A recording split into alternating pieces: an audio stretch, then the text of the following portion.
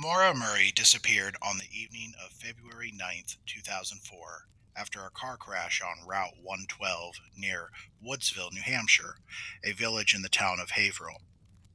Her whereabouts remain unknown. Maura was a 21-year-old nursing student competing her junior year at the University of Massachusetts in Amherst at the time. It's been over 21 years. There has yet to be any resolution, but her family and her advocates remain optimistic that one day, hopefully soon, she will be found. People ask me all the time, what can they do to help? I think the most important thing is to keep talking about Maura. But if you do so, please do so ethically and with empathy. If you know something, say something. Contact the family or law enforcement. I'll provide links in the description page. If you would also like to know more about Maura Murray, I suggest the podcast series Media Pressure, hosted by Julie Murray, her sister. It is the most comprehensive take on Maura that you will find out there on any platform. You can find it on any podcasting app available. You can also check out my episode, Do Not Forget Maura Murray. Burn it down!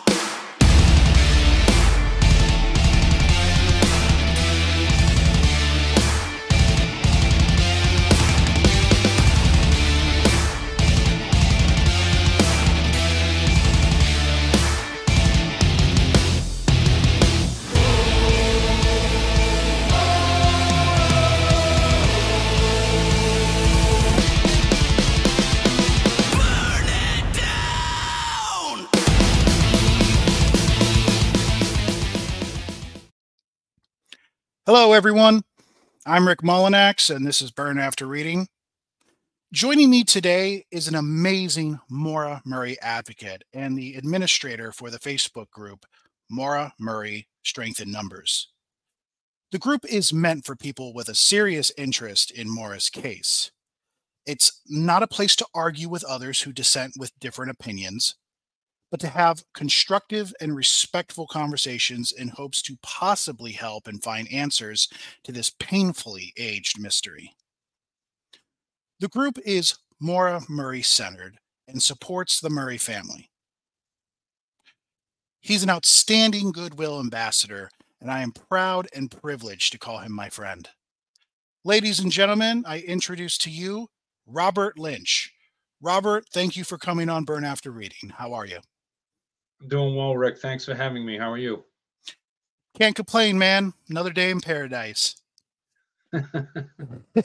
So, before we get started, man, I love that you're a Patriots fan.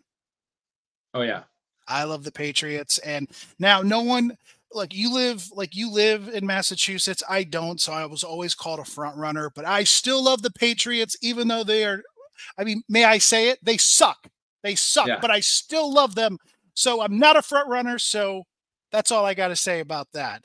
But anyways, how about we get started with the most logical question?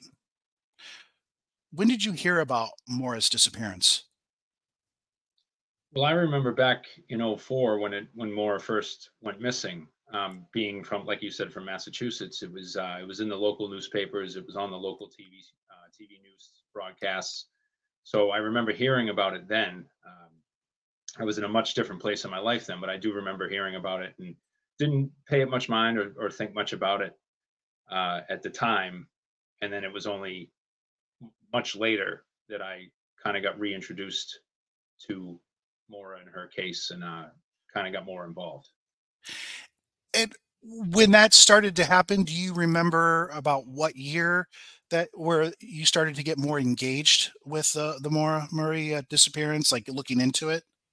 It was right around the time that the show on the ID network disappeared, the episode about Maura, when that came out. Okay, I see. And I remember for myself, like 2015 was, and it was actually on YouTube, that was the first time that I watched it. Now I don't know when it actually came out, but I remember it was 2015. And how Yeah, did I don't. that? Oh, go on. No, I don't remember the exact year, and to be honest, I don't know if it would have been the initial airing of Right. that episode. It could have been, but I don't think it was. It wasn't many years after it had first come out, and it probably wasn't like I probably wasn't the first airing, but it wasn't too long after. Right. And that's understandable because it's been aired a lot. As a matter of fact, I think it might be on Max on the streaming app. So, I mean, it's been resyndicated multiple times. So, how did this lead you into starting your own Facebook group? Well, I joined another Facebook group, another prominent one out there, Maura's Room, which is run by Tammy Reed, who's another great advocate. And Agreed. I was kind of her moderator for a bit, and then her co-admin, and some different things happened. It's all water under the bridge now. We had some disagreements, and I decided, well, I'm going to start my own Facebook group. But the main reason I had gotten hooked up with Tammy initially was because we both had the same mission about trying to combat against some of the negativity about Moore's case online. Right. I see. And when you started your Facebook group, well, we know that it's called Strength in Numbers. Now, when you created this group, did you consider it to be advocacy at the time? And if not, when did you become self aware you were becoming an advocate for Mora? I never thought of myself at that point as an advocate. That was so far from what I was thinking. I mean, my initial goal, like I said, it was to keep up the positive discussions and the positive energy, um, to be a support for Maura and her family. The whole thing back then, and you still see some of it now in certain circles, but there was a lot of people arguing with each other, bickering with each other, getting personal with each other about because their theory didn't match someone else's, or you're wrong, and it would get sometimes downright vile. And I said, this isn't the way that this should be done. If we're spending our time trying to help, it should be in a positive motion, not a negative one. And if you're spending more time just arguing with random people online, you're not doing the work that needs to be done. You're not doing what you should be doing, is trying to do some good. So that's just to keep the positiveness going. And that's why I'm to this day I'm very picky about who I let in the group, and the group has rules and everyone knows them. And if you can stand by the rules and abide by those, then you're more than welcome to stay. And I'm not saying that I know what happened, because I don't, and everyone's entitled to their own theory and shouldn't be knocked down because by someone that disagrees. So it was just to try to have a positive place for people to discuss. And as I said, it was really bad a few years back, in that department. But I think it's gotten a lot better, much better, leaps and bounds, to be honest. But we still need it, so that's why I still do it. And Robert, you're absolutely right about how it was, especially back then. And I'm embarrassed to say that I may have been part of the problem because I would argue with people with other dissenting opinions that I just thought were ludicrous. And some of them I still feel are ludicrous today, some not so much.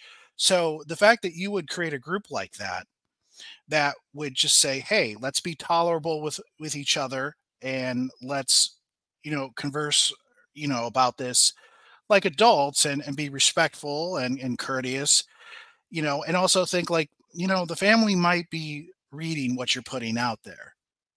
Exactly. So, you know, because I remember in 2019, I mean, I remember going at it with John Smith, who I love today, by the way. I love John, but I would like him and I would go back and forth. If it wasn't on a Facebook group, it was on Twitter, so, but I just show, but that's how I've evolved over time. And, so your group, I mean, it's a popular group, and this led you to actually be on the Missing Maura Murray podcast, not once, but twice. What was that experience like, knowing that you were going to be heard by a rather sizable audience? Well, I had sent a couple of messages to Tim, who's one of the hosts, as you know, and Right. he had said, "Would you like to come on?" And I said, I was blown away. I was, who am I to go on there? And I was like, yeah, sure, that'd be awesome. So I went over to their studio in Worcester, because I don't live too far from there, and I met the guys, and we recorded it, and it was a great experience. They don't really focus on Maura's case anymore. They've kind of branched out to other missing persons cases, which is great. Hmm. But they were the end all be all at that point. They had that podcast, and it was all about Maura and her case, and they did over 100 episodes just about Maura. And for them to even ask me to go on, I think I went on. I think it was right before they hit 100. It was like 97 or 98 or something like that. And I found it to be a worthwhile experience, and they're great guys, and made me feel very comfortable. And it was the first time I'd ever done anything like that, a podcast or anything like that. So it was nerve wracking for me, but they made it easy. And like as you say, to know that a lot of people were going to hear what I'm doing and what I'm talking about, kind of blew me away. And my the group strength in numbers after that episode was released to the public, the numbers of my group, it's like tripled. Um, People asking to join within the days and weeks that followed the release of that podcast episode, and I was just like added a couple hundred more people just right out of the gate. So you could really feel how far their message was getting, how many people were tuning into what they were doing, and yeah, no, it was great. And then they had me on again. I believe it was during when COVID was really bad, because I remember I hadn't been going to work much at the time, and just kind of did a recap of where I was and things like that. But no, it was a worthwhile experience. Awesome. And yeah, you're right. Like, especially back then, like the Missing Maura Murray podcast, I mean, that was basically at that time the essential group that was covering it. And I listened. I remember listening at my old job. I would listen while I was doing work, or I would listen when I would go home. And there are times where it's like I wouldn't say enjoy, because I don't enjoy hearing about missing people or anything like that, but I was engaged. And there were times where I was engaged, and then there were times where I was hate listening. but it was but you were always engaged with it. So I think it was great that they gave you that opportunity. And we kind of talked about before, people have their opinions, their perceptions, and their theories about what happened to Mora. I mean, she disappeared. That much is certain. But how how have they changed over the years? Have your views evolved over time, or have they remained consistent? Well, I've always felt that Mora met with some sort of foul play. Mhm. Now, who that was because of, or who the perpetrator is, obviously I don't know that. Um, they had the four big theories, which was that she went to end her own life. Uh, Foul play was one. Ran away from her family. Um, and then the other one is that she simply just wandered into the woods nearby and perished. Uh, and those four theories at the time were always swirling around in my head. But since what's changed is I still believe it was foul play. Number one, Mhm. I know she didn't run away from her family, and I am certain that she didn't go up there to harm herself. So that's kind of where I'm at now. Um, but the foul play aspect has always been my gut feeling that Right. that something terrible happened to Maura, no fault of her own, obviously, and that's the one that I think the most now. No, and I agree with you. And I also agree that there's no evidence that she was running away. If we look at things logically and rationally, it doesn't add up. The math ain't mathing if you think that she was running away. And you know, having a platform, people knowing who you are, um, when you put yourself out there, and especially in, you know, I guess we can kind of consider Maura Murray part of the true crime community as far as her story goes, if we believe foul play is something that happened. Um, especially in that community, you have trolls, and they come out and they harass and they disparage in a very aggressive and cruel way. Did you experience anything like that? And if so, how did you handle it? How did you overcome it? Well, yeah, I mean, when I first got involved, even even before I was with Tammy and her group or had my own group, just being online in general, you'd have to deal with some people, and a lot of that you can shrug off. Everyone can hide behind their computer and say whatever they want. Right? Um, but once I went on with Tim and Lance, and now people see me, people know who I am, my face is out there. Um, it got worse. Some of it was that you can shrug off stuff.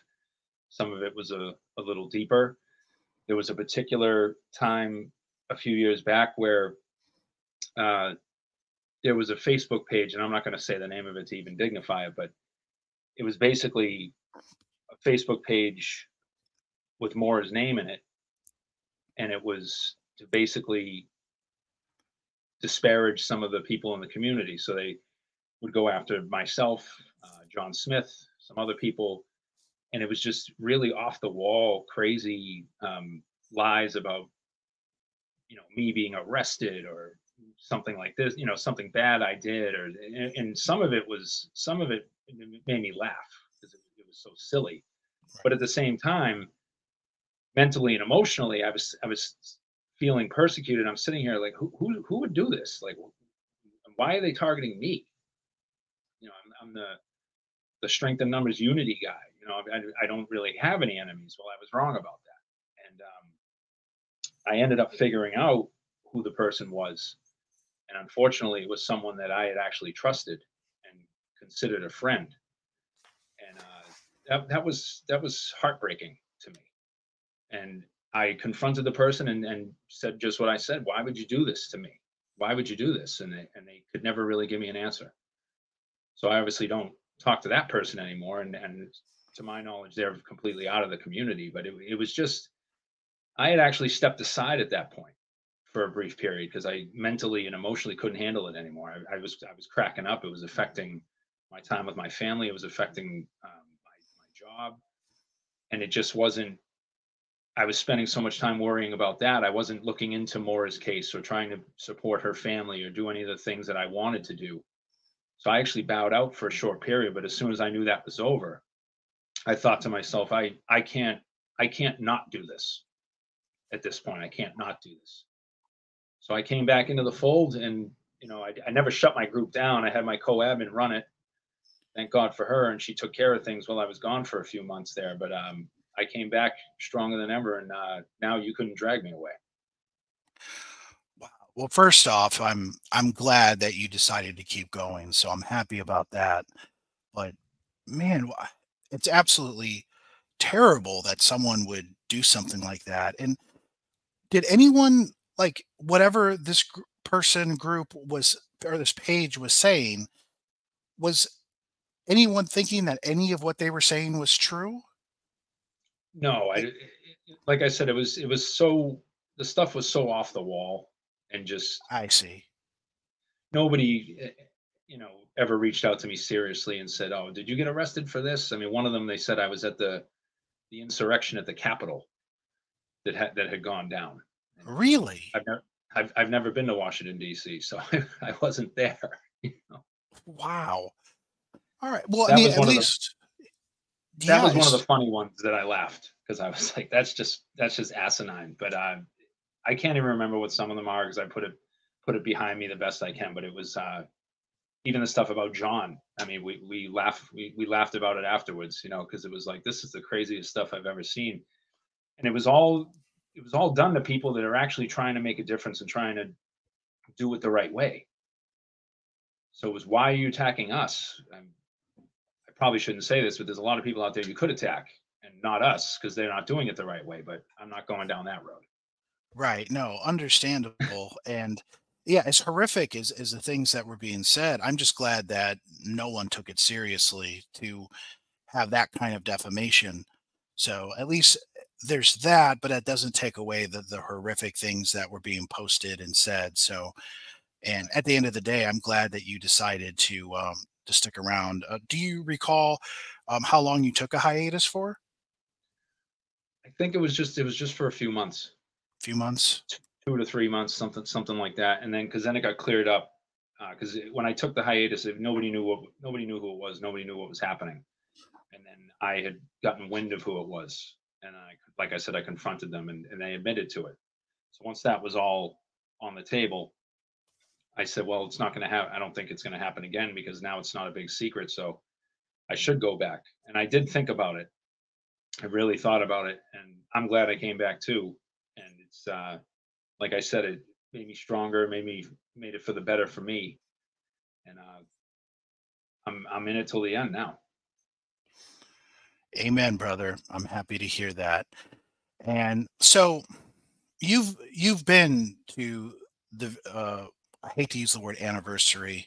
I don't like to use that word, but the vigils. You've been to the 19th and the 20th vigil. Is that correct? Yes. Okay. I've never been to one. I'm hoping that I will. I mean, one, I hope that Maura gets found, and if there is going to be one, I would like to be there. But what can you tell me about your experience? What was it like? Well, the first one I went to was like you said, it was in 2023, and it was I had always wanted to go, and I'd always wanted to go to the crash site itself, and for years I kept saying I got to get up there and see it, but my career keeps me busy, my family keeps me busy as well, so I could just never squeeze in the time to get up there, and it's not even really that far. But 2023, or the end of 2022, I should say, I decided I'm going to the vigil in February, and I went up there, and it was that first time it was a lot of nerves. I had a lot of nerves. You know, but it was also, I hate to use the word exciting, and I was mainly excited because I was going to get to meet some of the other advocates, people that I had spoken to online, people I'd spoken to on the phone, people whose groups I belonged to. That I was going to get to meet some of these people in person, and I thought that would be a great thing, and also to meet the Murrays themselves, and show them my support. So the first one was it was you got more of a cautious, I don't want to say the wrong thing, I don't want to put my foot in my mouth or act like an idiot or something like that. But Right. seeing the crash site for the first time that year was was very eye opening because of the small size of it. Seeing pictures of it and seeing it on TV really doesn't do it justice. It's the space there is very, very compact, more so than you would think by seeing the photos and the video. It's very small area with the like the Westmans and the Marats and where the Atwoods lived, those homes, and the proximity of how close everything was really eye opening to me. It was like I stood there and was just kind of looking at it. I remember when I went up with a fellow member of the group, and when we drove into town, we actually came in the back way. So we were driving, and having never been up there, I didn't know exactly where we were. We GPS was barely working, and came out of just thick wooded area, and all of a sudden, I see the weathered barn in the distance, and there's Butch Atwood's house where it used to be. And I said, "We're here." So we drove through, turned around. We drove through like four times, went really slow because it was still daylight hours at the time, and that's what I had said to him. I said, look how close all of this is. Look how close the Westman's window is to where the tree was, to the road. I mean, just I didn't think everything was that compact. But the vigil, the first vigil, it's a wonderful thing to attend and to feel the love of all the people there for Maura and for her family. And this past one, of course, like you said, year 20, there was even more people. And this being my second time, I didn't really have that nervous feeling as I did the first, and met some really, really wonderful people. Got to see some wonderful people I'd met the year before again. Um, got to meet Sarah Turney, who was fantastic. She was there, and she's been helping Julie out with the Media Pressure podcast. Uh, the ladies from the Light the Way organization, Tates and Shayna, who are absolutely fabulous, and the Murray family was there, and just to feel you could it's electric. You can feel the love at the Mountain Lakes Lodge where they have the vigil before we go over to the crash site. That is, you can feel the love in that room. You can feel it, and it's a special thing to be a part of that. So I encourage, like you said, let's hope there's not another vigil. But I would encourage anyone who really cares and wants to try to help to show up, because the Murray family does appreciate it, and you can see it. That's awesome. And like you said, that feeling being so tangible. I hear that from several other people who attend. Like it is a very palpable, very tangible thing. And I think it's just something you have to be there to experience it, because sometimes you could try to explain it as much as you can, but you don't know it unless you're there to experience it. And well, what was it like to interact with the Murrays? Well, I've gotten used to it over time. I don't I don't talk to them with a great frequency. I message with Julie probably the most here and there, but I don't want to bother her either. Right? But she's very easy to talk to, and I will message her reassuring her about my support and anything more that the group can do to help and all of that. And I know she appreciates it, and she knows she can reach out to me whenever she needs anything like that, because that's why we're here and that's why we do it. And Mr. Murray is just he's the greatest guy. Just to see him and shake his hand, and when he talks about Maura, you can see the love in his eyes, and it's heartbreaking, but it's beautiful at the same time. If that makes any sense. Yes, and determined. That is a Yes, determined man. yes, he is. Yes, he Mm. is. And I told him, I said, you're the CEO of the company. You know, so Right. we all work for you. He got a little chuckle out of that. And then I even got close a little bit with Curtis, who's a great guy, uh, to the point that we don't just talk about Moore's case. We were talking about the Patriots, uh, talking about our jobs, stuff like that. And he's just a really really great guy, and you get a really good feeling just even being around him. He's very positive, and he's got a lot of light on him. That's for sure. And this past vigil, I got to meet Fred Jr. First time, I guess, going up there in a while to the vigil. He kind of stays out of the public limelight, which is obviously his right to do. But just to get to meet him and say hello to him and introduce myself to him, that was it was great. And like I said, you see people in the room that, oh, I know who that is, or I've spoken to that person, and you get to give them a hug or shake their hand and say it's really great to meet you in person. I met John Smith for the first time, and I've been talking to John for years. So to finally meet the man and shake his hand, see how gargantuanly tall he is. He's a big man, but he's like a big teddy bear. He's got a heart of gold, and there was nobody disagreeing and nobody arguing. There were people in that room that had probably disagreed in the past, but it's not about that.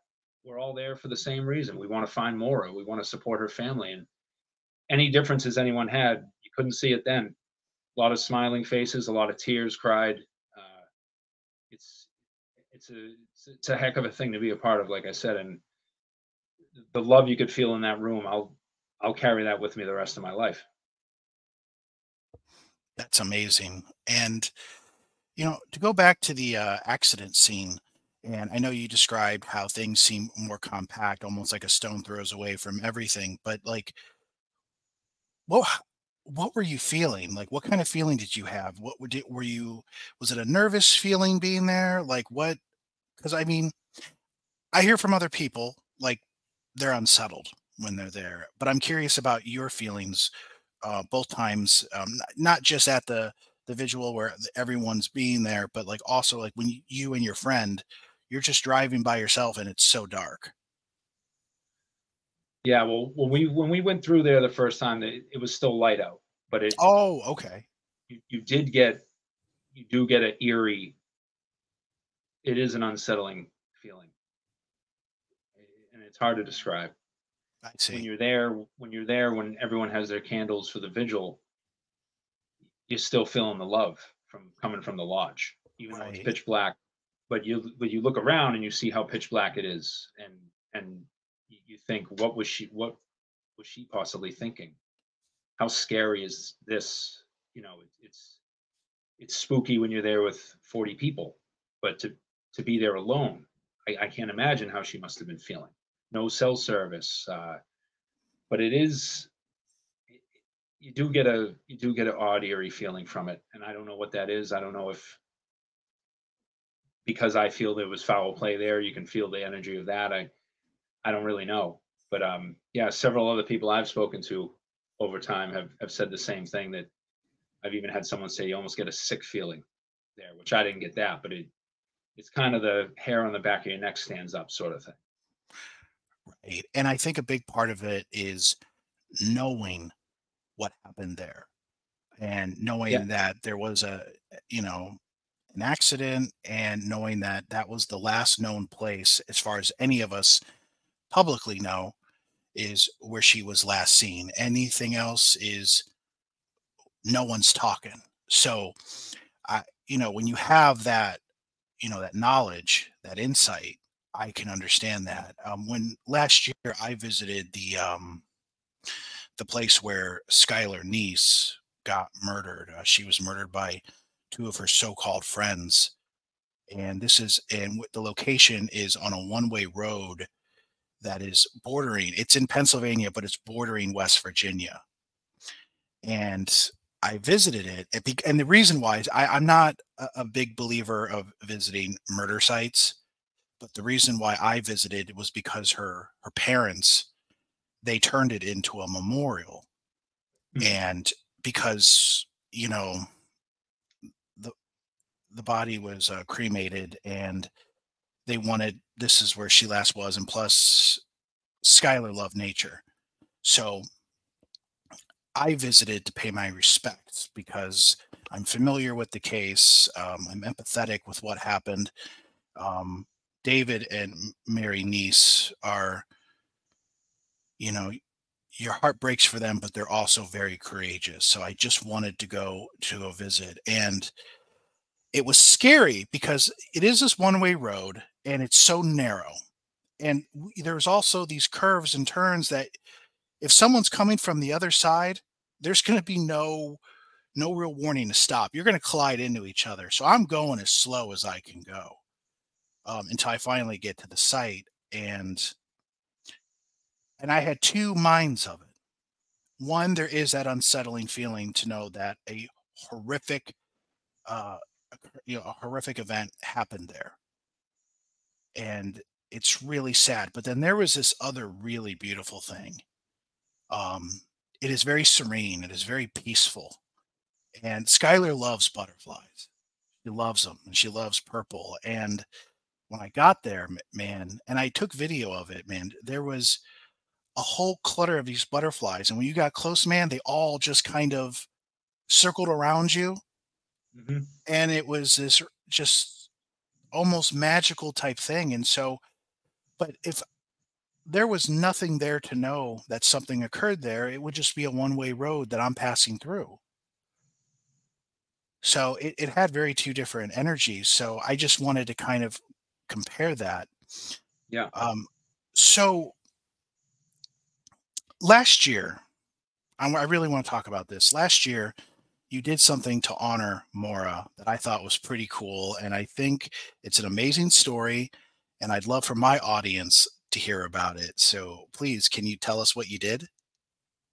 You mean the Arizona thing, right? Yes. All right. So my longtime girlfriend and myself are obsessed with Arizona. We've gone the last 3 years, and we're going again this summer. Um, it's it's our favorite place. It's the place I feel most alive. I just love it. I love the scene, the rock and the desert landscape, the heat, because it is a dry heat. It is different. So anyone that thinks it's not, it is different because I'm from Massachusetts where it's so humid in the summer, and I'm just dripping wet, sweating.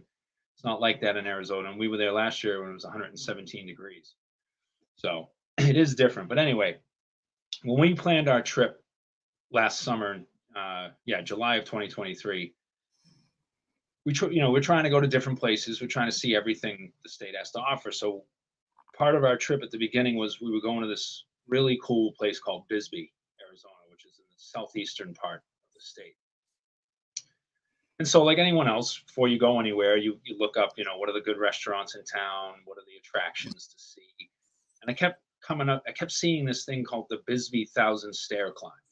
Now, to give you a little background, Bisbee is basically like the main towns. It's in like a small valley, and a lot of the homes, there's hills and small mountains on the side of it. A lot of the homes are like implanted in the sides of the hills and mountains. So a lot of the residents there, there's staircases going up and down the hills everywhere.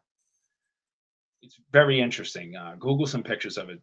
It'll give you a little perspective. But so this Bisbee 1,000 Stair Climb Challenge is something they do. It's the third Saturday or Sunday in October, where hundreds of people go to the town and they jog up these stairs. And there's different staircases that are labeled.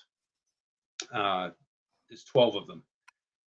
Some are 120 steps, some are 50, some are 200. And if you do them all, it equals 1,000. So I said, well, you know what? Maura was a hell of an athlete. She could probably do that. I bet Julie could do it. Maybe I should do it. I'll try to do it, and I'll try to do it to honor Maura. But I said, I'm not running up the stairs. I'll walk up the stairs. Right. I wouldn't be talking to you if I ran up those stairs.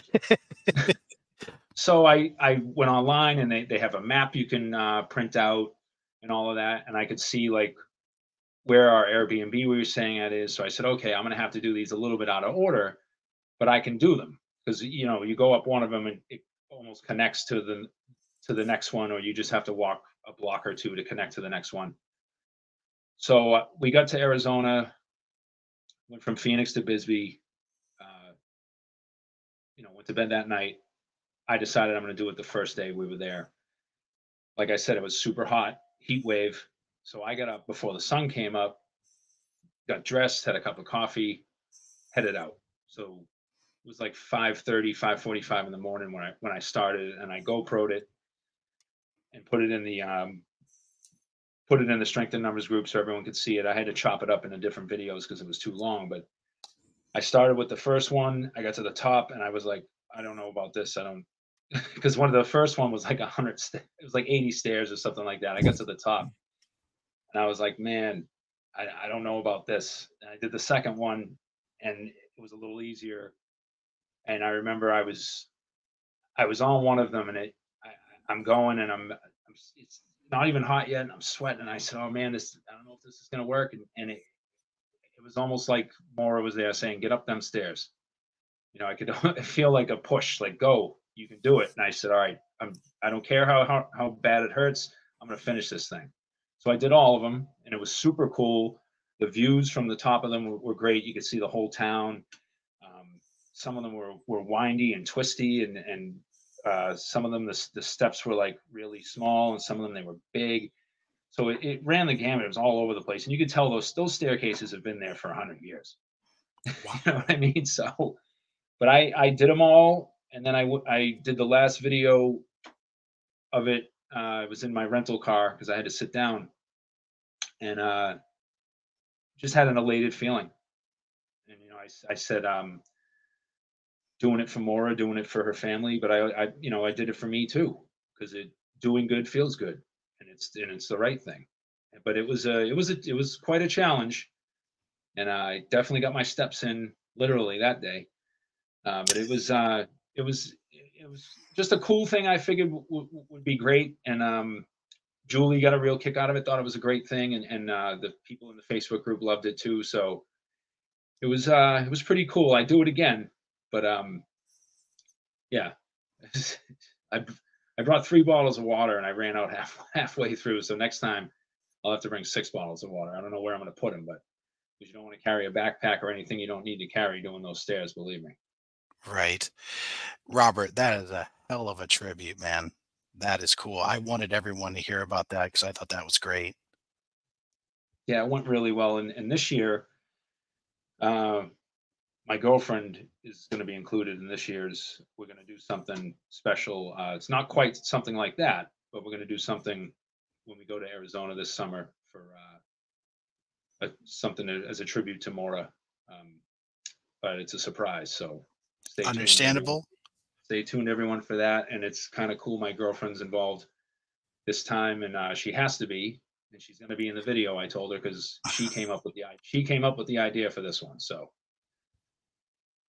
Nice. That's great, man. Well, I'll be paying attention. I can't wait to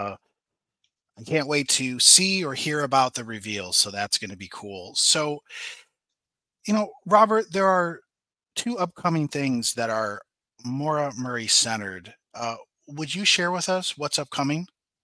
yeah, so May 4th is Maura's birthday, and every year for the past this will be the fourth year that so the past 3 years Julie's been doing it's called Workout of the Day, and what that is you can do a 2 mile walk or run and 82 burpees. The significance of that for Maura is back in her running days, Maura's best time was the 2 mile run, and the 82 burpees is because she was born in 1982. Um, they also have, if you go on the official website, um, you can get a T-shirt that says Workout Day on it. Pretty sure they're still selling those. I checked a few weeks ago and they were. So you can get a T-shirt to wear while you do it too. And everyone posts their pictures in the official Maura Murray Facebook page, the group that Julie runs. You can post them in Strength in Numbers or any of the other groups. May 4th is different than February 9th. February 9th is a kind of a sad day because it's the date Maura disappeared, but May 4th is her birthday. So we kind of try to celebrate her, and it's more of a happy thing. Um, Definitely look forward to May 4th more than February 9th. The other thing added on to that is something that Strength in Numbers came up with a couple of years back that we did is the Random Acts of Kindness Challenge. And I'd asked Julie for this year, can we incorporate that again and do it? And that's basically what it sounds like. Just make somebody smile that day and do it for Maura. Let someone cut you in line at the grocery store. You go through the drive-through to get your coffee in the morning. Buy the coffee for the guy behind you. Just do something to make someone's day, make them smile, make them laugh, not expecting anything back for it, and do it in honor of Maura. Maura was going to be a nurse, and nurses, as we all know, help people, and so I figure that's a good added thing. After you're out there sweating it up doing the burpees and all that, you go and make somebody smile, and it'll probably make you smile as well. You know, so that's what's upcoming for May 4th, and the workout day seems to get bigger every year. So hopefully this year they knock it out of the park again. But it's just great all around. And last year, there was a scholarship that was given out to someone in, Maura Murray's name. Is that happening again this year? Yeah. So this year will be the last year was the inaugural Maura Murray scholarship. So at Whitman Hanson High School here in Massachusetts, in Hanson, which is the high school Maura graduated from. Julie graduated from there as well. Julie put it together that they give it's a scholarship to a student who not only excels in academics but also athletics. So somebody that was like Maura. So they did the first one last year. Gave it to a great young lady who obviously deserved it, and so that'll be coming up right around graduation time. I would assume. I don't know the name of who's getting it yet, and Julie had told me that I believe it's the athletic director of the school had doubled the amount of the scholarship. So whatever the original amount is that he or she had added to double it, which is great. That's incredible, I think truly. it's either the athletic director or the principal of the school. I hate that I don't remember that, but she had told me that recently, so it's fantastic. But yeah, they'll be doing that. When's high school graduation? June-ish, I would think June. That's usually something, when it is. something like that. So I would think we'd probably hear about that not too long after Maura's birthday. So, Robert, is there anything else that you would like to share or talk about regarding Maura Murray or her case? Well, it's just for everyone that's interested in it to just keep the momentum going, keep Maura's name out there. Um, People in the community, we all have different strengths. I'm not really like the investigation type guy. I do a little bit of it, but it's not my forte. Um, so I try to keep Moore's name out there, keep the awareness, keep my group engaged, which they do that on their own because I have some of the greatest members. And to just when discussing Moore's case or any other missing person or unsolved murder or anything, just remember to engage with empathy. Julie came up with the Engage with Empathy campaign. It's been one of the greatest things to ever come out of this community, and it figures it comes from her family, along with the Media Pressure podcast, which was just fantastic. If you're just getting started and listening or wanting to hear about Moore's case, start with the Media Pressure podcast. Start right there. I'll tell you that right now. It's just to remember that Moore is not a character in a story. She was a real person, and her family are real people, and that what they're going through. None of us know what they're going through, and 20 plus years of no answers. Their sister, their daughter, gone, vanished, and having met the family and knowing them, I I know that all they want to do is find Maura and bring her home and figure out what happened to her. That's all they want, and they all deserve that. I'm not going to call it closure, but they all deserve to have that. So just remember that there's real people behind this, and this isn't like it's not an entertainment thing. And as we said before, I used to not think of myself as an advocate. I figured that was about three levels above where I was and in what I was doing. Excuse me, but I'm proud to say, not as an egotistical thing, but I know I'm an advocate, and I advocate for Maura Murray, and I advocate for her family, and that's something that I've been doing for a while now. And as I said before, I'm in it till the end now, as whatever it takes, as long as it takes. But just yeah, I mean, my that's my only message. Just remember to engage with empathy and use your compassion. And if you can't look into these sort of cases in that mindset, then maybe you should look into something else because we've had enough of that. They've had enough of that, obviously. But just remember this is real life. But no, that's about it. As far as to add things, just I'm so happy you invited me down here to talk about this, and any chance I get to talk to you is always great. And I'm just glad to. I'm just doing my best out here to keep Moore's name out there and to be whatever support I can. And the family really needs these answers. And Robert, I truly appreciate you doing the best you can, and you are. You're doing an amazing job, and I'm glad that I asked that last question if you wanted to add anything because I couldn't have said it any better. So I'm glad that you did. So thank you so much. So, ladies and gentlemen, this is Robert Lynch.